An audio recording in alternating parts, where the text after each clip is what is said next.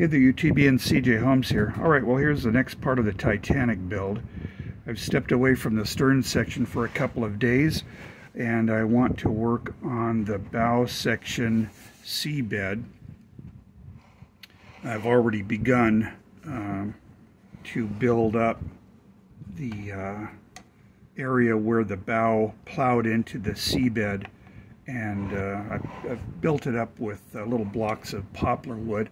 I've already finished, for the most part, the port side.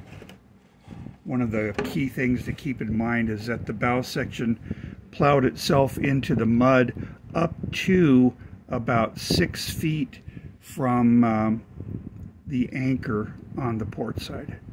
So you got a little bit of gap between seabed and anchor there, and then the seabed rises a little bit and then gradually drops off back toward the stern. So this is what I've been doing in order to build up this area here. I don't want to just pack it with celluclay because it'll take forever to dry. Whatever you use, if you want to use plaster or build up sand or rocks or whatever you choose to do, you do need to build up this area here. On the starboard side, the seabed is been plowed up right to the base of the starboard anchor. So that's what I've been doing, just building up blocks of wood that I've cut out of poplar. So I'm running a little more glue there, and then just finding a piece of wood. I cut up a bunch of blocks on the bandsaw, just random pieces. And I think we're going to put something there, and maybe throw a piece there. Yep, kind of like that. It's going to be irregular, which is kind of the effect I'm trying to achieve. How did I have that? Kind of like that. Cool. All right. This, for the most part, is dried. I don't think I need to add any more pieces of wood. But now it's time to just start getting my hands muddy and work the clay onto the base. Come on, stick. I probably should wait for this glue to dry, but anyway, it'll dry with the clay. The clay will likely absorb a lot of that glue.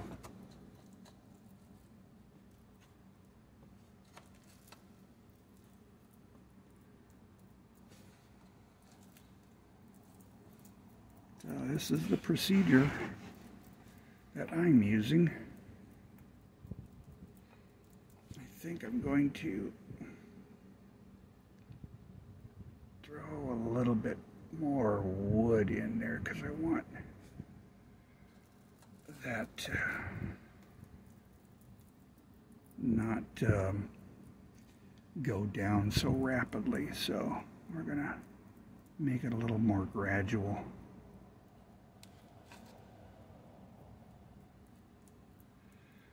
Now keep in mind, a couple hundred yards forward of the bow section is the forward well deck hatch. I'm not going to be showing that on this. It'd be far too close and out of scale. I haven't decided yet whether how much debris to put on the stern section. I'm leaning toward making a separate display of the debris field. What would it be? To the east and southeast of the stern. But we'll see. Got a ways to go before we do that. Okay, I'm just letting the clay overlap here I'm going to sand it off after it dries. It's hot, and well, actually it's kind of humid today. It rained a bit this morning here in the high desert, but generally it's warm and dry. So I'll stick this outside for a couple of days, and it'll dry the clay.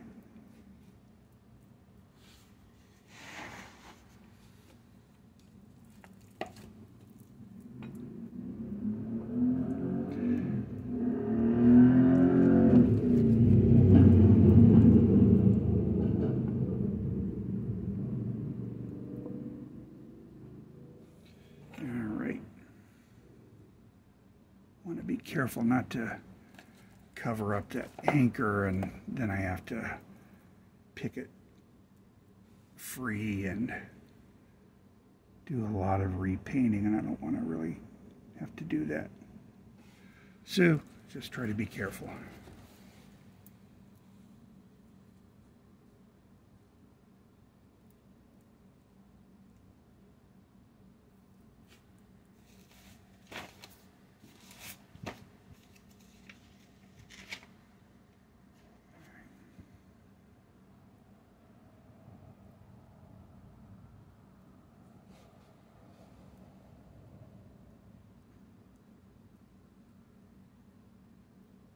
It's building up right to the hull.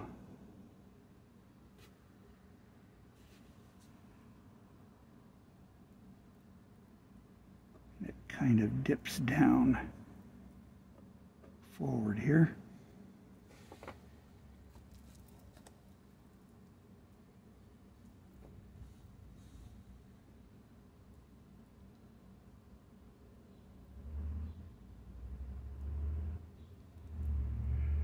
Now the celluclay, the paper mache material, if past experience proves right, it's likely going to shrink some, and so there may be some gaps that'll have to be filled in after it dries. That's fine. I'm prepared for such eventuality.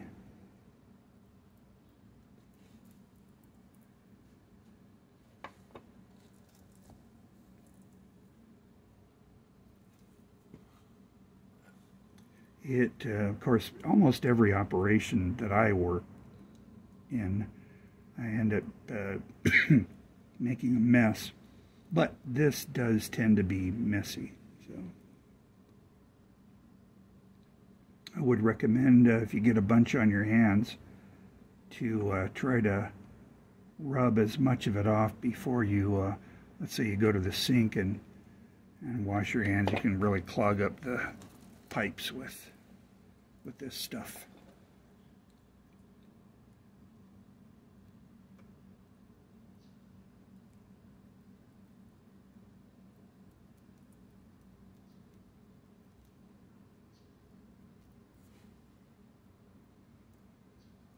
I've unfortunately been kind of suffering from just general, I just am tired of the build again, but I'm not going to abandon it for months at a time like I did last time.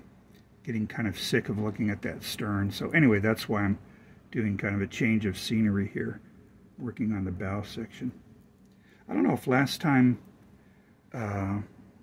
you guys saw the bow, it may have been painted more in the colors like right after it sank, so the white was whiter, and the anti-fouling paint, what do you call that, anti-rust paint, anyway, the rust colored paint was more rusty looking.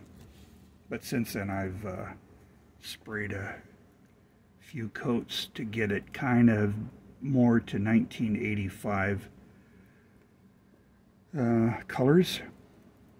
And then once all this seabed is done, then we'll be able to work on fine details, get the rusticles on the hull applied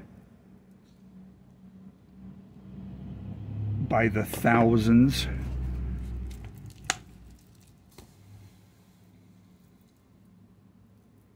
and just do finishing touches. I notice in here, I don't remember, it's been so long, whether I had put Captain Smith's bathtub in there and it fell out, or I just hadn't gotten to it yet. But anyway, I will get to it sometime. Now there's, I think, a bit of disagreement lately. The latest expedition to the Titanic, some people were under the impression that the bathtub had collapsed down to a lower deck and so was lost. But I've heard others say, no, the bathtub's still there, it's just that debris from above has fallen on it and obscured it. So I don't know. I honestly haven't looked at a lot of pictures from the, what is it, 2014 or 2019. Anyway, there are some recent expeditions to the ship. I really haven't paid a lot of attention to it. And someday, I believe, you know, once I get a clear picture of what it looks like lately, we're in 2023 right now, I may do another build showing it in its current condition. But it's always subject to change. The ship is constantly deteriorating, and what condition it's in today will not be the same condition in a couple of years. Because the discovery of the ship in '85 was such a milestone, that's the way I always picture the wreck, is in its 1985 condition. I just hate seeing it deteriorate anymore. Of course, ideally, they would have avoided the iceberg altogether, and we would have never heard about the Titanic. It would just be another liner that, you know, lived another fate. But it happened, so we deal with the consequences and work on the history.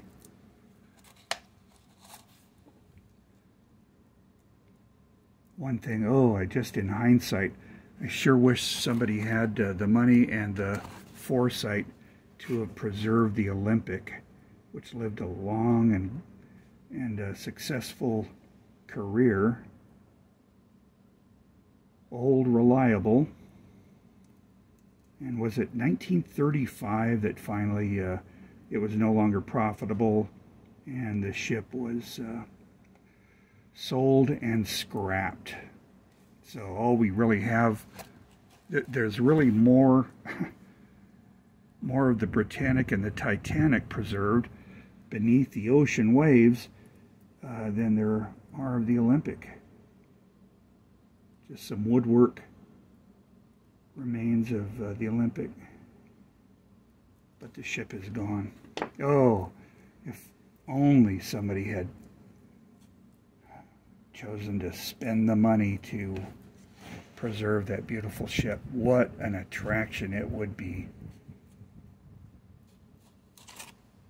I'm in Southern California, so I'm not far from the Queen Mary. And that ship is, I believe it's now just being restored again. It was in dire condition for a while. There's actually a threat of it sinking. The hull was in bad shape. So I don't know what the status is of it right now, but I believe efforts have been made to restore it and get it back in tourist-worthy condition. I've been on it once or twice, and actually attended a meeting inside its grand ballroom. Walked the decks, and I just didn't appreciate it for what it was at the time. Actually, a little more than 100 feet longer than the Olympic class ships. Just a magnificent vessel.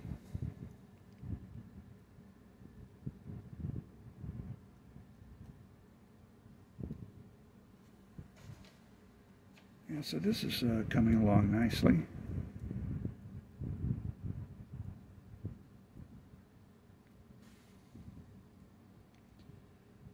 One distraction that I've had, I have so many interests and hobbies. I think I've mentioned before, I'm working on reverse engineering the Zapruder film of the Kennedy assassination. I'm still waiting for the film to be developed from the guys in New York. We'll see how that turns out. I've amassed a collection of most of the cameras that were used by amateurs and the press that were used on the day of the assassination. Of course, not the original cameras. The originals are, for the most part, you know, the key important cameras, for the most part, are in the 6th floor museum in Dallas. Of course, the Bell and Howell Zapruder camera is in the National Archives, as is the original film. But come November, hopefully I'll have that film back and it'll be in displayable condition, so I will be projecting it with an 8mm camera as it was shown to the Secret Service and Life magazine and Dan Rather of CBS.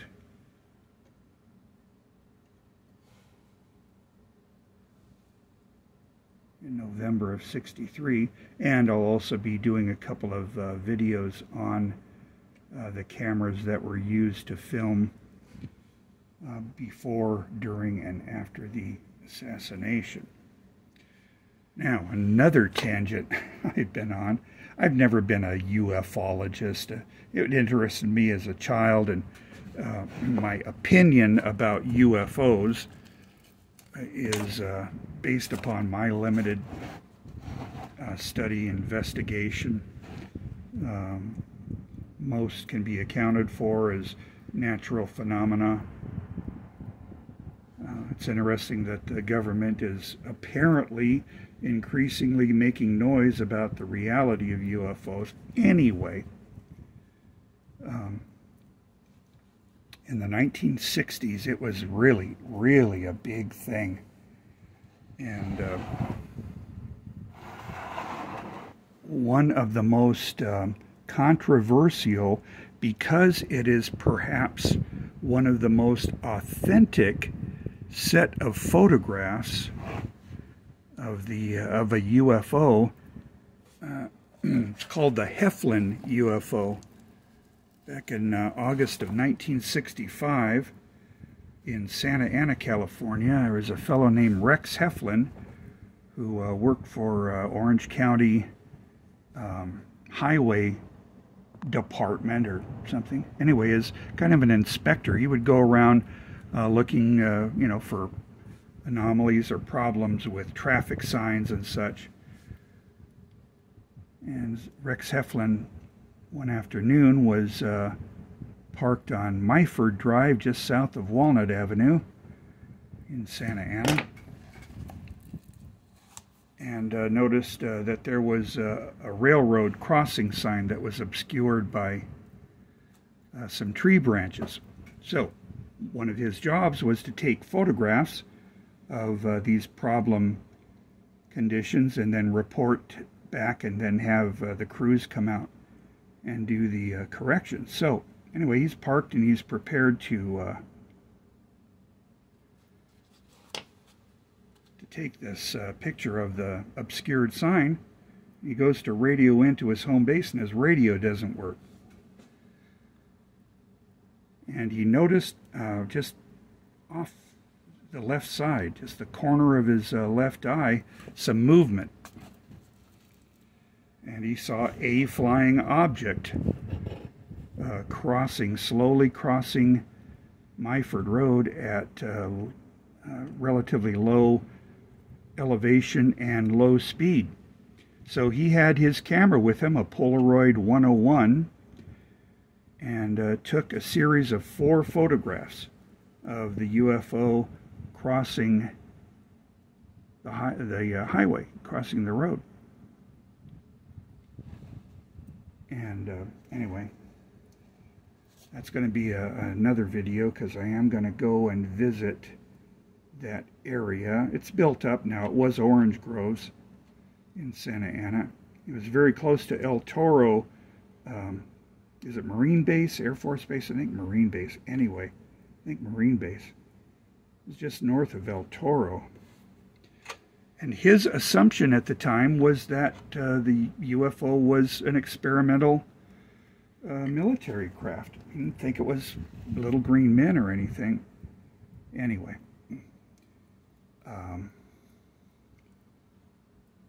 I've always been interested in that series of photographs. I have a Polaroid 101 camera on the way in that I paid an exorbitant amount. I think I paid at least $3.99 for it, plus shipping, which wasn't much. That should be coming in tomorrow. So I will be doing a video on that someday, but have no fear, Titanic fans. This will continue. So yeah, so I have a lot of different interests. Speedway motorcycles, the JFK assassination, guitar playing and making and repairing, and astronomy, telescopes, microscopes, goodness gracious, plastic model kits from the 50s and 60s, way too many hobbies. But there we go. There's the bow section, pretty much finished. I'll take that outside. I think it's going to be rain-free, and give that a couple of days to dry. All right, I'm going to put you on pause for a second, then I'm going to bring the stern section over here. Be right back. Alrighty then. Well, never mind about taking the bow section outside. It's starting to drizzle a little bit. So, I just set it aside, and now I'm going to use what little remaining clay I have left, and I'm going to build up the area around the propellers, because there's far too much showing.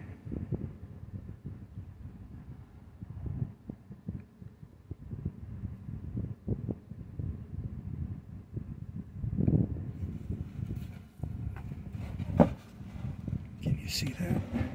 What I'm doing there?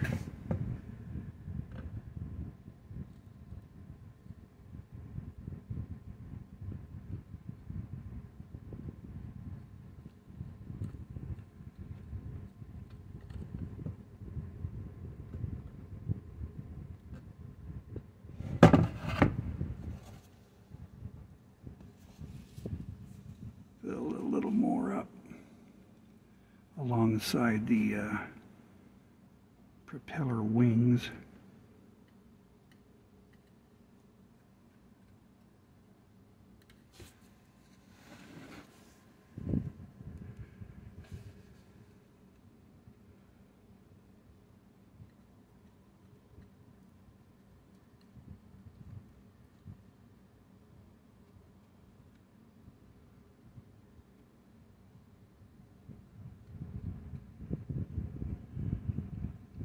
So yeah, anyone interested in UFOs, my one interest, because The area is close by, within 100 miles from my location. I want to go and take some films of just where this UFO encounter happened. Again, it's the Heflin UFO. If you look that up, you'll see the pictures. Kind of a hat-shaped object. It was initially deemed to be a genuine set of photographs, and then another couple of groups studied it and said, no, it's definitely a hoax because the clouds don't match on one of the photographs, and we can see a string suspending the UFO. So it likely wasn't more than about 9 inches long, and he dangled it in front of the truck. However, the group that studied the photographs and deemed it a hoax were dealing with like 4th generation poor quality photos. Subsequent, another really strange turn of events with the Heflin UFO. All right, so Rex Heflin takes these pictures, doesn't make a big deal about it. He never made any money off of the photos, never sought a lot of publicity. It showed them to friends. Anyway, some people who identified themselves as being from NORAD knocked on his door one day and said, hey, we'd like to take those photographs, borrow them from you, and study them. He said, fine, go ahead and take them. He had already made copies of the Polaroids. The original photographs are only like 3" by 4". Anyway, so he loaned out the photos, never saw them again. Tried to get them back, and nobody knew who had them. A lot of denial and such. And so he was like, oh well. Anyway, in 1993, was it 28 years later, he gets a phone call. And a woman's voice says, I don't know if she asked him, have you checked your mailbox? Or tells him, go check your mailbox. He goes out, checks his mailbox. There's nothing there. Comes back in the house, gets a call. Same woman. Go check your mailbox. He goes out again, checks the mailbox, finds a little manila envelope. Inside are the original Polaroid photographs. That's X-Files stuff, you know. To me, that's more mysterious than the actual pictures themselves. So the Polaroids were studied. The original camera, original photos were studied. And they determined that the cloud pattern, overcast cloud pattern, shown in photo 4 of the smoke ring was really consistent with the photographs taken of the UFO itself. There was no evidence of any string. In fact, the copy photographs that may have shown a string may have been manipulated in order to disprove the reality or the authenticity of the photos. Sorry I'm talking so much about that, but there's not much more to say about RMS Titanic. Other than, yeah, that mud is coming along nicely. A little bit more here. Really pack it up tightly against the hull. Okay, that's looking pretty good. Now my goal for the next video is to continue with the stern and start to add details. I haven't forgotten the little wall with, are they windows or doors that belong here? There's going to be a lot of debris that is going to be added all along the stern section, and I'll be doing the plating that's overlapping the engines and dropping down to the side. My goal is to make it removable, because anyway, personally, I love the work that I did on those engines, and it would be nice to be able to pop off that section to reveal the reciprocating engines, because they're pretty much covered up to the high pressure cylinders. Oh, there we go. We've actually gone 30 minutes, and I think that's a bit for now. I'm going to add a little more mud right there.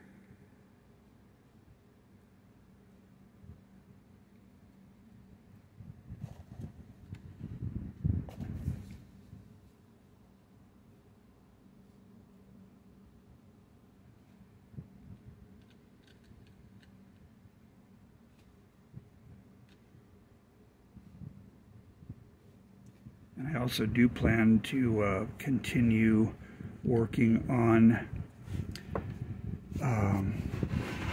a model of the ship showing the engine rooms and boilers and such. I have the little blades that I made. I cast these in resin from the original model. So those will be going on the hull of the next model that I'm making. All right, there you go. So we've got the bow section waiting in the wings to be set outside to dry. I'm happy with the stern section, and we'll leave it for that. Thanks for watching. I hope you enjoyed it. Have a nice day.